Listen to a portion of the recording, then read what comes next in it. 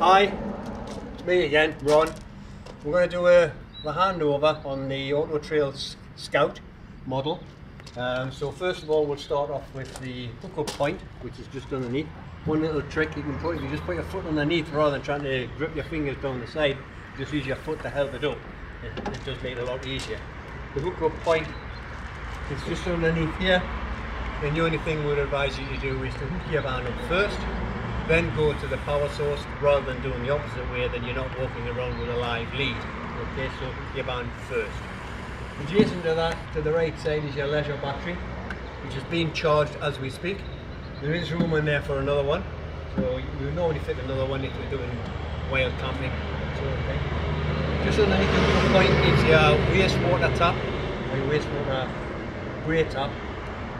So if you're on site, there'll be a designated grey water or wastewater disposal, so you drive as close as you can to it, turn the tap, and then obviously ditch your grey water there. Okay. Next to that is obviously a little bit of storage, wherever you want to put in there, cables, ramps, Wellington boots, anything you wish. And then to close, just push down and then lock off. So we now come on to the cassette toilet, which is behind here. Toilet's there. That's where you do your business, and this is where your business ends up. Okay, so when you're on site, there'll be a designated chemical toilet disposal. Usually it's behind the toilet block. To release, just pull up, pull it out, seals itself. That's the cassette. Okay, wheels on the back, extending handle, so you don't have to carry it, so you can just drag it to that disposal point. When you get there, lift it up, take the cap off, then pour the contents down the receptacle or whatever it happens to be. Press the orange button, that lets a little bit of air in, stops the glug glug glug sort of thing. Then you can rinse it out as many times as you want. Once, 10 times, 100 times, doesn't make any difference. When it's clean, leave approximately half a litre of water in there. If you're using liquid chemical, you can use the cap as a measuring stick. So just approximately a cap full of chemical, pop that in there, tighten it up, close off, and then just push the cassette straight back in. There is lots of different products on the market now. You can use the tablets or the liquid, it doesn't make any difference. Okay, once that's done, that's ready for use. So next, we've got external shower. Okay, when you buy the vehicle, it will be with the vehicle a hose. It's about 1 meter long, with a bayonet fitting which slots into there. On the other end is a shower head with a trigger. So if you've got warm water or hot water in the boiler, you can turn it so you can have a cool shower or a hot shower. So if you just want to do your boots or your feet, or if you want to wash down your bikes or the kids or the dogs, it's a great piece of kit. Okay, and that's all there is to it. Just below there, you've got your freshwater drain. Okay, it's a 100 litre tank on an Auto Trail. So when it's full, there's 100 litres in there. So if you have taken some contaminated water on board, then obviously you can drain the freshwater tank from there. Okay, the water intake is on the other side of the vehicle. We'll go through that in a few minutes. And then finally on this side is your side locker or garage, or depending on what you want to call it, and you can carry anything you want in there. So you can put all your deck chairs in and camping things and a couple of kids, dogs, anything you want. Okay, and they are obviously lockable. To lock, turn the handle, use the round headed key, quarter turn, give it a tap, and that's it locked. To unlock, quarter turn, and that's it unlocked. Thank you. It's fresh water. So if you have your vehicle parked on your drive at home and you're going to take water on board from there, so it's a hose pipe in, fill it in overflows, or carry as much water as you want. Okay. Most people tend to just carry enough water until they get to their destination, and then they'll fill up when they get onto the campsite, rather than driving around with a full tank of fresh water, because obviously that's a 100 litre tank, so you're carrying an extra 100 litres of weight. So basically just a couple of gallons till you get there. Okay, so you're going to need some hose pipe, some various connections, usually the hose lock. You can get them in most DIY shops, because some sites you go to, you just see a brass tap, and you need the screw-on connection and then the hose clip that side. Okay, just adjacent to that is an external barbecue point, which you get with the vehicle. Basically it's bright red with a brass spigot sticking out, and then you'd have a meter of hose connected to it, and if you have a freestanding barbecue, you can connect it to that so you can have a barbecue outside, providing you have gas on board. Then next to that is your boiler is behind there, and that's your trauma vent. If you're going to heat your water using gas, you must take this cover off. To take the cover off, a little bit of pressure with your thumb, and then just peel it off, okay? Because the boiler actually needs a circulation of air for it to operate. If you forget to take this cover off and you switch the boiler on, after about 30 seconds it will just automatically switch itself off, okay? But you must take this off if you're going to heat your water using gas. If you're using electric, then it doesn't matter, you can leave it on, okay?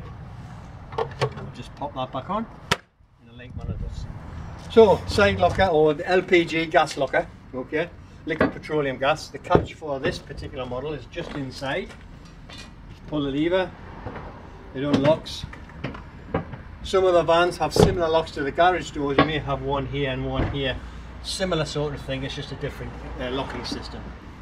So inside, we've got in the middle what we call a pigtail, which is a connector to the gas bottle. So you're going to need some gas bottles, or at least one. Normally you would have 2 gas bottles. The main thing to remember is when you connect to the gas bottle that it's a left hand thread. So you need a spanner or a shifting wrench. So a left hand thread, tighten it up, turn the gas bottle on, and then press this green button. Press that at least once, because now there's a valve inside of here. So if there was an accident and that pipe was severed, that valve kicks in and it stops the flow of gas from the gas bottle. There's room on there for 2 bottles, either 2 6s, or you could have a 13 kilogram or a 6 kilogram. It's entirely up to yourself. There's various outlets. Most campsites have gas on board. We supply the gas as well, so when you pick up your vehicle, we can arrange to have a gas bottle fitted to your vehicle before you take it away. Okay, and basically that's it. You'd get a better demonstration on the day. Okay.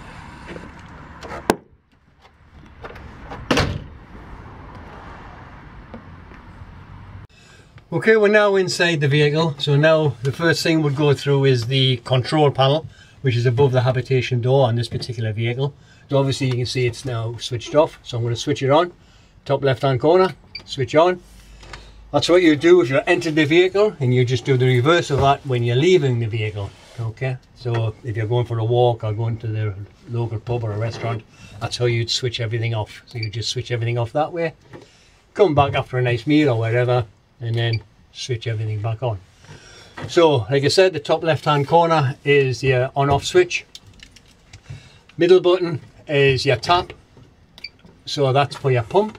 So that services your taps in your kitchen, your washroom and your toilet flush. The next one to that, the last one, is your lights, which is mainly all your down lights. All the rest of the lights are all individually switched. Okay. Next one on the left is your awning light outside. Okay, that's all that is. Then the next one is a dimmer light. This is the ones in the back lounge on this particular model. But if you press and hold, the lights will dim up. If you press it again, it will dim down.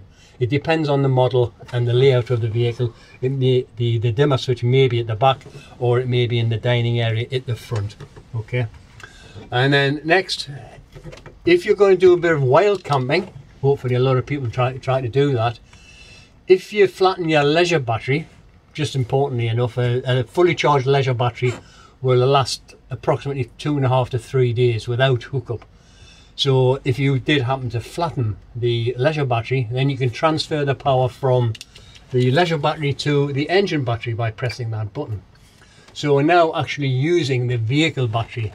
You can, sometimes you can hear it in the background, it click. So we're operating from the vehicle. Okay, so you can keep an eye on the voltage. Obviously you don't want the voltage to go much lower than about 11.5 volts. But this particular model, when it does sense the voltage has gone down, it will automatically switch itself off, so you won't wake up in the morning with a flat engine battery. So for this experiment, I'm going to return it back to leisure. As you can see, you've got the leisure on that side. And then finally on the bottom, some vehicles, it's an optional extra. They have elements inside the freshwater tank and the wastewater tank, and basically they heat the water up so it's just above freezing. You would only use those in the winter time, sort of January, February, and it stops the, like I said, the water from freezing in your freshwater tank and your wastewater tank. And to do that, you just switch them on. Okay, but like I said, in this particular model, it's an optional extra. So we'll go through the control panel itself. So I'm going to start from the beginning. So just scroll through. So that's your main logo of the Auto Trail. So on the top left hand corner you have external temperature. There's a little flash just there, that's telling me that we're actually hooked up. Okay, middle one is your clock, 11:29 at this particular time, and then in the top right hand corner you've got 21.4, which is the internal temperature. On the bottom line is just the make and model of this particular control panel. To go through the menu, you can use the up arrow or the down arrow. It doesn't make any difference which way you go. For this experiment, we'll go down over. This is the main one you're going to be using most of the time, because that's all the information that you need for just general use is there. So vehicle, battery, the voltage, leisure battery, the voltage, tells you right on the top of that accurately, or you can see it visually, 14.1 on the leisure side. Fresh water, we've got approximately half a tank of fresh water. It's sort of a yellowy colour. Once it starts to drop, it will go to amber, and then it will turn red. When it's full, it'll be bright green. It goes up in obviously in increments of 25%. And then finally you've got your wastewater, which is empty. So it's vehicle battery, leisure battery, fresh water, wastewater. The next one, if you want some more information, is your leisure battery, which is giving you the full voltage, which is 14.1. With this being a brand new vehicle, it's not full, the actual leisure battery is not fully charged yet, but that would give you the amp hours which you have in the leisure battery. At the moment it's 48% in the amp hours in the leisure battery. Next one is solar panel. That also is an optional extra, or it depends on the make and model of the vehicle. Some come as standard. When you're hooked up, basically the solar panel goes to sleep.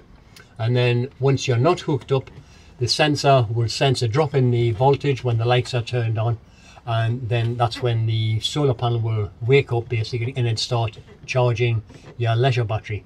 Okay, and then next to that is your battery amps. So that's how much you're using.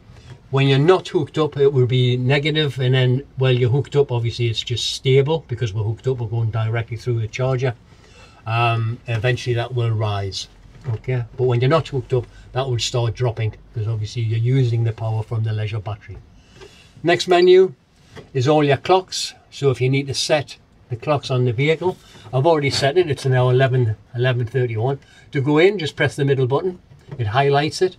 Then you can use the up and down arrows to change the time. So in this particular case, it's 11 o'clock. If you're happy with that, press it again, go into the minutes. You can adjust that for the minutes. Next is an alarm. Basically it's just an alarm clock. So if you have an early rise in the morning, or if you're catching a ferry, you can set that to normal alarm clock, set it for 0700. Once it reaches that time, the control panel will just beep. It'll go beep, beep, beep. Somebody has to get up, press one of the buttons to switch it off. It's actually off at the moment. Next, it's what's called the event timer. There's two clocks here.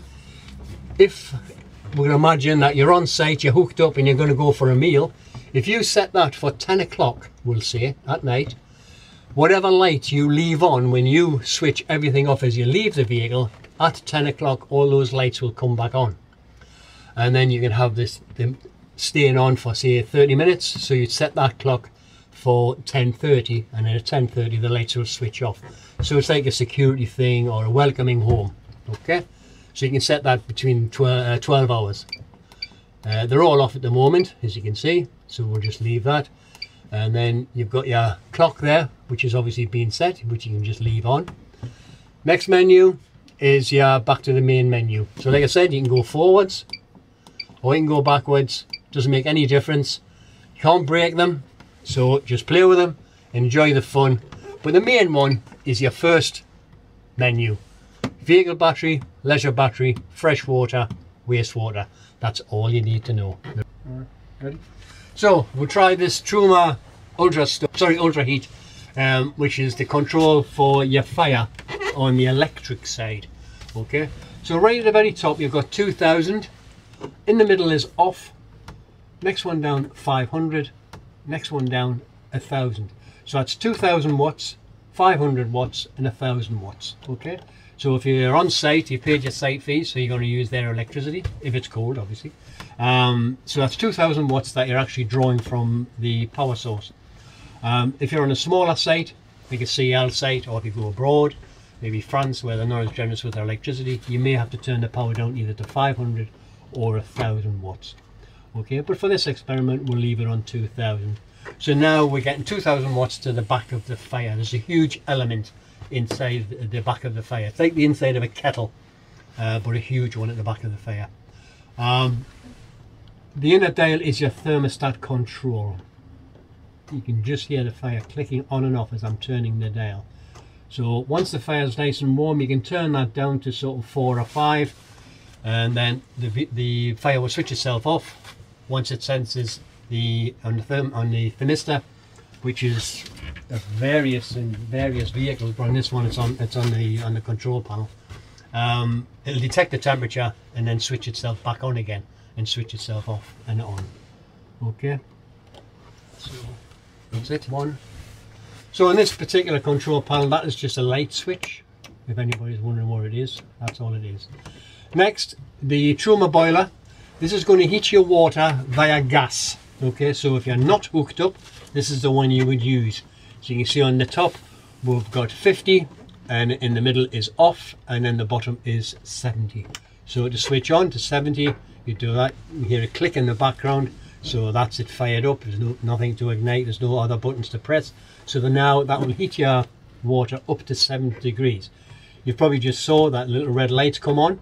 That will be one of two reasons. One, the first one, you forgot to take the cover off that was showed outside, or you've ran out of gas. In this particular instance, we haven't got any gas on board, so hence the reason the red light has come on. So I'll just switch that off. Okay. If you just want warm water just for some hand washing, then you save a little bit of gas, then you can warm your water up to 50 degrees. Okay, and like I said, in the middle is off. Thank you. So we'll do the fridge freezer in this particular model. So what I'm going to do, I'm going to switch it off altogether. So there's a button right on the left hand side, so now that is the fridge dead. Okay, so when you come on board, or if you're starting from fresh, just press and hold. It goes through its own little mechanical scroll. Then we use the left hand button to decide on which power source we're going to use. As you can see at the moment, it's on mains electric because we're hooked up. The fridge, as you can just seen, it always switches itself off. Not completely, it's to save power. So all you need to do is just press the button and it comes straight back on again. So if you press the other button, it's shot right across onto gas. It self-ignites. There's no pilot lights to light or anything like that. We'll probably find after a few seconds it will fail because we've got no gas on board, and then you would get a little message on the side here saying I think it's number 6, and you look in your handbook and you check and you see you've just run out of gas. So to go back again, so battery, okay, this is for when you're traveling. So now we'll be getting a 12 volt source from your engine to your fridge, keeps your fridge chilled until you get to your destination. As you can see, we've got a little mechanical scroll there with a spanner with number 6. So if you looked at your handbook and you scrolled down, looked at number 6, you'd see that the engine's not running. As soon as you start the engine, that will go off and you get a 12 volt from there. Press it again. We've got A is for automatic. So basically, if you leave it on there, the fridge will do it all itself. So basically what will happen is as soon as you unhook, it will, and you start your engine, it will get a 12 volt source from your engine. It will do it automatically. If you're not hooked up, then it will go on to gas. The only thing I must warn you is that if you've left your gas on accidentally and then you pull into a petrol station, and if you have it on automatic, then when you switch your engine off, the fridge will look for a power source. It won't find mains electric because you're not hooked up, and you've just switched your engine off, so it's not on 12 volt, and it's going to find gas. But you don't want it to ignite on gas in a petrol station. So the fridge will wait 15 to 20 minutes before it actually ignites on gas. but it will do that no matter where you are. So if you've just pulled up in a lay-by, or you're meeting some friends in the middle of a field somewhere, it'll still wait 15 to 20 minutes before it ignites on gas. But you can override it, so all you need to do is just press the button, move it along to the gas symbol, and it will ignite on gas manually that way. And then you can just put it back once you're hooked up onto A for automatic. Okay. For your temperature control, one dobber will say is the warmest, and then press, and then it's 2, 3, 4, 5, and that's the coldest setting. So if you start off around about 3, then you can go up or down when you get your destination. And then finally, the last button on the end, there's an element there. It's off at the moment, but basically when you open the freezer, there's an element which runs around the edge of the freezer. This is to stop the overfreeze, so to stop the frost from coming out of the fridge. You'd only use that mainly if you're going to be hooked up for a long time, and your fridge is going to be on a long time. So basically that will be off. Okay, and then that's your fridge, and that's it. Thank you. So 3, 2, 1. So now we're going to the ultra heat or the fire. Okay, we've already talked about the control panel, which is above the habitation door on the electric side. As I said before, it's dual fuel.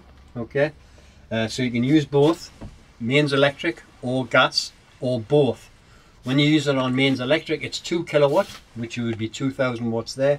When it's on gas, it's 3 kilowatt, and if you're using them both, obviously that's a total of 5 kilowatt, which is a huge amount of power. Most homes or domestic fires at home don't even use that much. Usually they're about 3.3 or 3.4. So for the gas side, it's the dial on the extreme right at the top of the fire. It's on 0, so all you need to do is turn it around to approximately 5, press, that will ignite the pilot light. Okay, and then when you hear that light, then you'd release it, and then the fire would ignite. Okay, and then you can adjust the heat on the dial on top of the fire. When it's on the electric side or the gas side, when the fan is not on, the heat is just convected out the front of the fire. Okay, if you want to circulate the air around the vents, around the vehicle, then you go onto the fan, which is this dial here. Just remember, this dial is just a 12-volt fan. That's all it is, just a 12-volt fan, nothing more. In the moment it's off. The first thing you would come to is M. M is for manual, so you turn the dial to M for manual. Then at the top of the dial, you would turn that to 5. You can hear the fan now. Basically what's happening now is the air is being pushed in here. It goes over that element, it warms up, and then it's distributed through the vents around the vehicle. There's usually a couple at the back there, near the front, and there's always one in the washroom. Okay, it's exactly the same on the gas side or both. When it's on the gas side, instead of going over the element, it's going over the firebox. Okay, which is a complete sealed unit. So even if it's on a windy day and you get a draft coming down the chimney, sometimes you'll hear the fire sort of like coughing and fluffing. So you hear don't worry, there's no gas or fumes can enter into the habitation side. It's a completely safe unit. So you can use these through the night on the gas side. Okay. Going back to the fan, A is for automatic. Okay, so what you would do, you would turn the control panel down. So if it's on the gas side, you turn it down to about 1, 1.5. If it's on the electric side, maybe 1000 watts or just 500 watts. And then turn the fan right down to 1 or 2, and then the fire will just switch itself on and off through the night and just keep the van nice and warm and toasty. Okay, and then finally, if it's warm, if we ever get a nice summer, hopefully we'll get one next year. If the van is warm and you just want to circulate the air, just put the fan on. So basically that will be just sucking in the air here. The fire would not be on because it's summertime, and then the air will be distributed through the vents, and it just gives a nice easy effect, and it just cools the van down. It's not an air con, but it just feels a little bit more comfortable. Okay, and that's your fire. Thank you. So come to the heart of the vehicle, as I would call it, which is your charger, which is the EC500. Okay, if you need a reference for any parts for your vehicle internally, if you quote the Auto Trail your build number, which in this case is 1555711, if you quote that number, they will know exactly which vehicle it is. Okay, so we'll get back to this control unit here. So on the right side is your mains, 230 volt, and on the left side is your 12 volt. So we'll talk about the main side on this. So basically you split it straight down the middle. So you've got 3 buttons on the top there, underneath: water heater, space heater and charger. You can switch them off if you wish, but as you can see, you need them on for to charge your leisure battery. You need the next one for your space heater, which is the main control for the fire, which we talked about briefly before. And finally, if you're going to heat your water via electric, you need that one also. There will be a switch near the boiler which you have to switch on. That's sending the signal to that switch, so you can heat your water electrically. Okay, and just below that is your main consumer unit, which is your trips. That's the yellow button there. You can trip them out now and again, so you can trip it out, just test it. It's worth testing it now and again when you're on site, and then to reset, just pop it back up again. Just above there you've got reverse polarity. Auto Trailers are the only one that give you a visual reference to it. If you are receiving a reverse polarity, basically what it is, it's the brown wire and the blue wire which are reversed. That light will illuminate. Okay. I've talked to the electricians and they say, because Auto Trailers are the only ones who have this unit, if you didn't, you would be none the wiser. You would still be getting your electric, but most people tend to carry an extra cable when you're going abroad. I've been abroad many times, and I've never experienced it myself, so I think they're going to phase this out eventually. So then going on to the left side, which is your 12 volt side, you look at these switches here. Basically those are exactly the same as the ones above the habitation door. Okay, so you've got your on off switch, your pump for your taps, all your down lights, and if you want to transfer your battery from leisure battery to vehicle battery. And just below that you've got all your fuses. They're all 12 volt fuses. If you go to Halfords you can get a bag of assorted ones, 10 amp, 20 amp, 5, and just keep them in there. Okay, and then finally you've got your system shutdown. This is the button you would use if you're not using your vehicle. So we'll say hypothetically over the Christmas period, if you're not going to use your van for a month or 2 or longer, then you need to shut the system down, and this will protect your leisure battery, because this will stop any drain on your leisure battery, because some people do tend to leave lights on now and again, and even the chargers themselves, because they're smart chargers, even though everything's switched off, they're still active inside.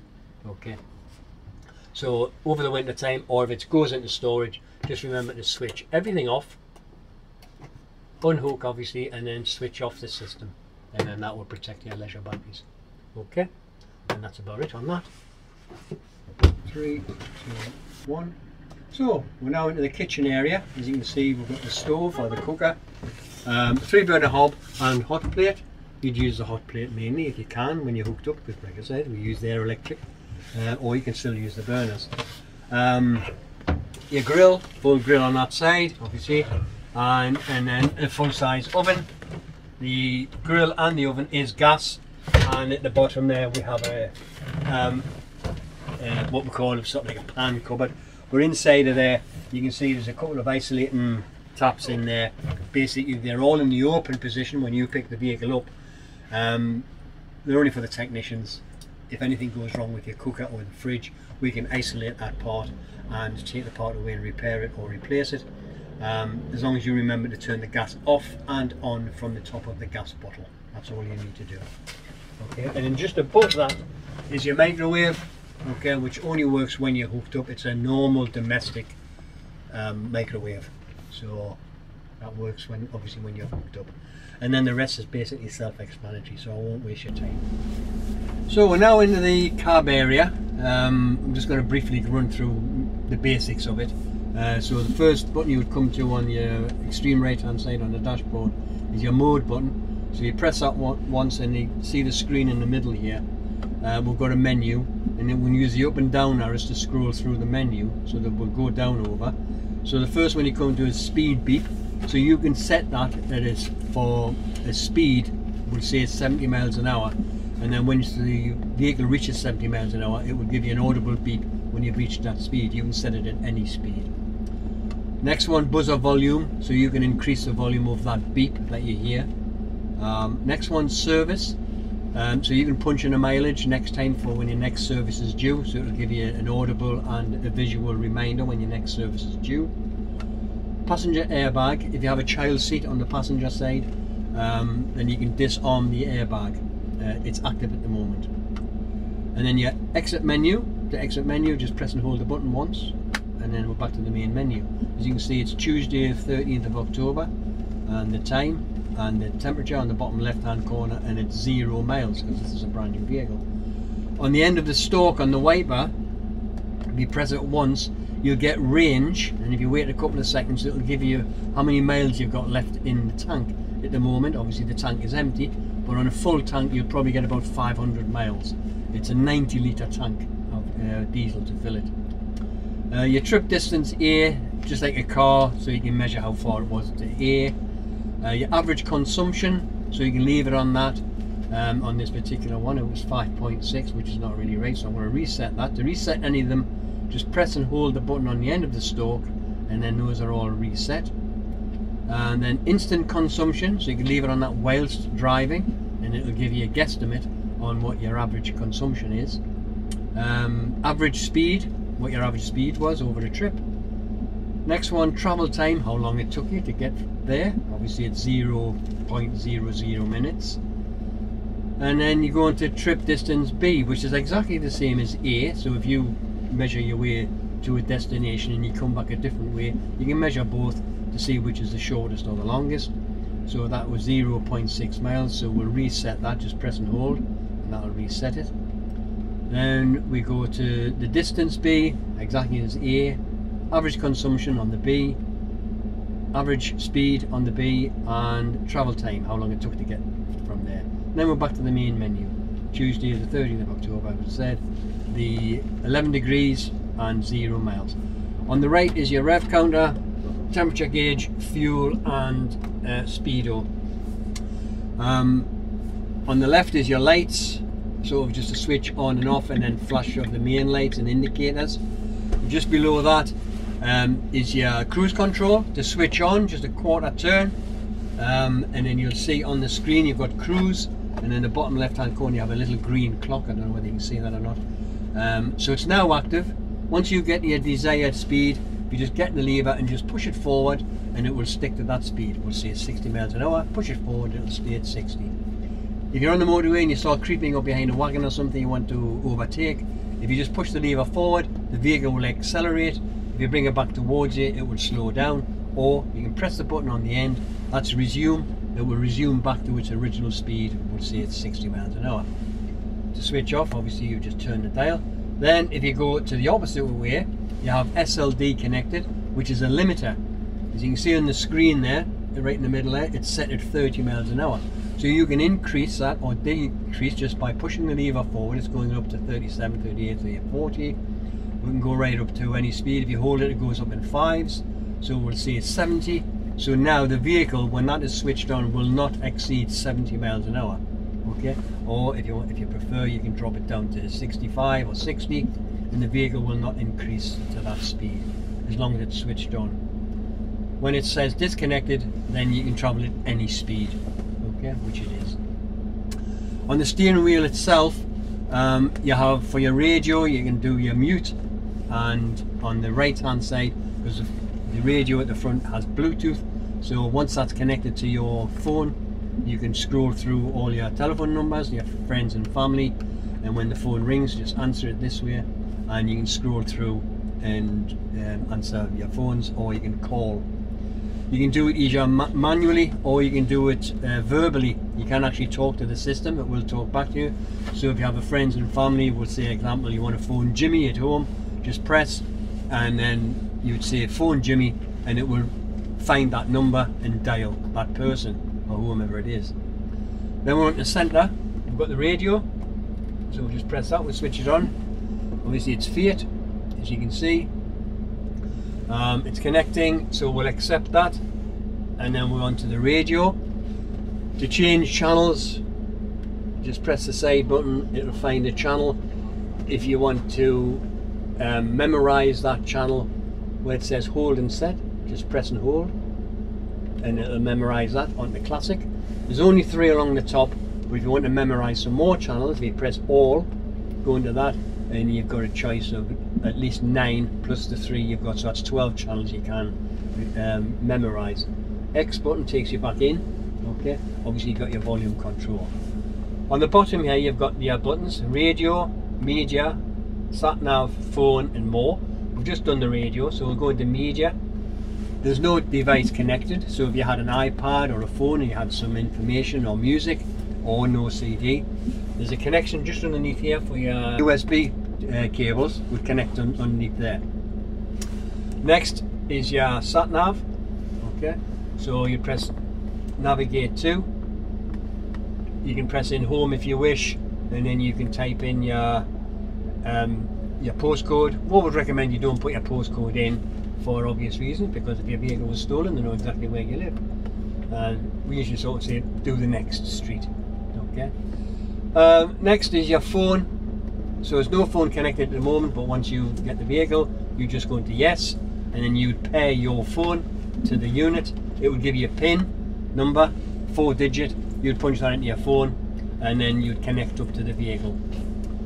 And finally more. So if you want to visually see the clock whilst driving, you can. Okay, switch that one off. Next one is compass.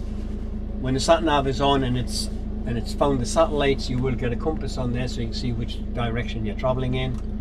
And the next one is all your trips. So you've got your miles per hour, miles per gallon and what have you on trip A and trip B.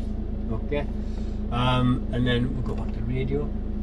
Next one, in the top right hand corner you've got a little cog, so that's your settings. So you go into that, and then you've got your display, voice commands, clock and date, safety, assistance and what have you. So we'll go into the clock. So setting the times, set the time format. So you can set the channel, just use the up and down arrows to change the time. Okay, and then the minutes, and if you're happy with that, then you go into done. And then you can go into the date, set the date exactly the same, which is the 13th, but at the end of the month if you need to change the date, or at the end of the year, you'd go into 16, so you have to physically change that. So we'll put the date back on there, and that's done. And we'll go back in, and then when you're happy with that, you just come out. Your reverse camera, so when you put it into reverse,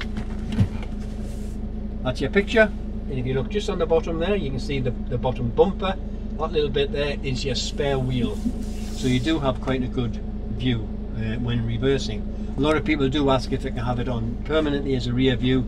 Sadly you can't. When you come out of gear it pops out that way, then the rest is just self-explanatory. Basically you've got your heating controls, middle aircon. You need the fan on at least one for the aircon to work. If it's not, it will switch off. Okay. And then finally on the bottom here, the first button you come to is heated mirrors, just the top ones. Once you're all settled in and all your blinds are in, you can lock yourselves in, and obviously you've got your hazards there. That button there, most auto trails have got this button. It's mainly for the automatics. All it is an assist when you're pulling up to a bank, and it stops the vehicle from rolling back.